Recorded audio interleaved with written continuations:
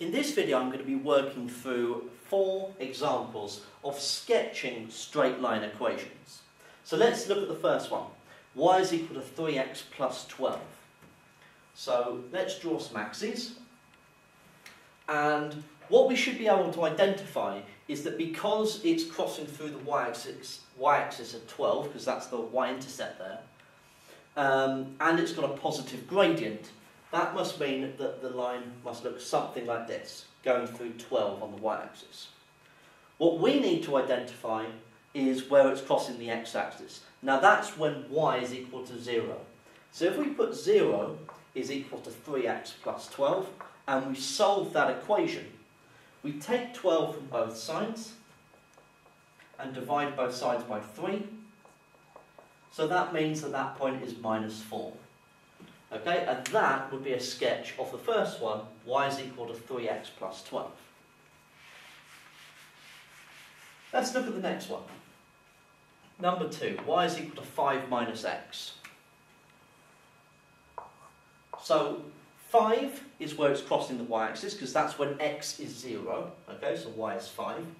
And because we've got minus x, the gradient of the line is negative, minus 1. So it's a line that's going to look something like this, going through 5 on the y-axis. And when y is 0, will allow us to find that point.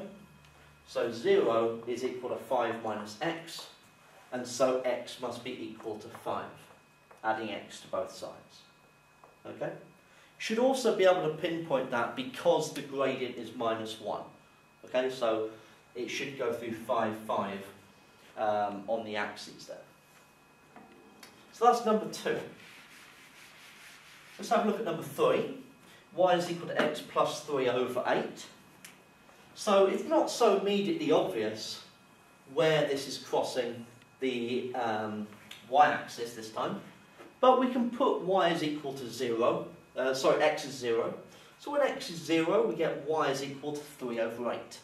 So that must mean that it's going through 3/8 on the y-axis. Okay? Now when y is 0, so if we put 0 is equal to x plus 3 over 8, then we can multiply both sides by the 8. So we get 0 is equal to x plus 3. So in other words, the x plus 3, the numerator must be 0. And then we can take 3 from both sides. So x is minus 3. So minus 3 is about there. So that means that the line is going through, I'll just move it, there we are, minus 3. The line is going through those 2 points, minus 3 on the x-axis and 3/8 on the y-axis. Okay, so that's how you can figure out number 3. So we're going to use a very similar technique for number 4, because we can now say that we can figure out where it crosses the x and y-axis by putting x and y equal to 0. So if we put x is equal to 0,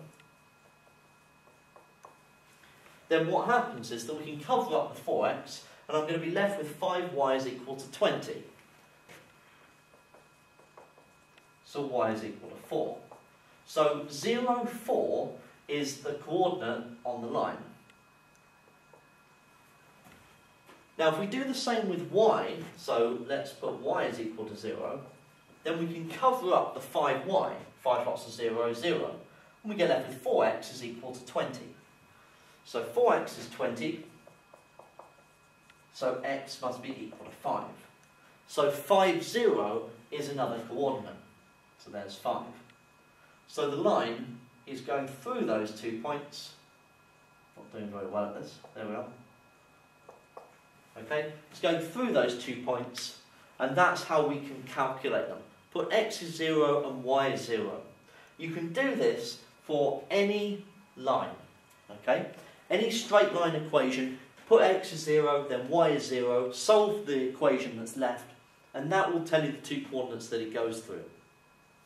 This technique for figuring out where a curve or a line crosses the x and y axis, so the x and y axis, is something that we're going to incorporate a lot.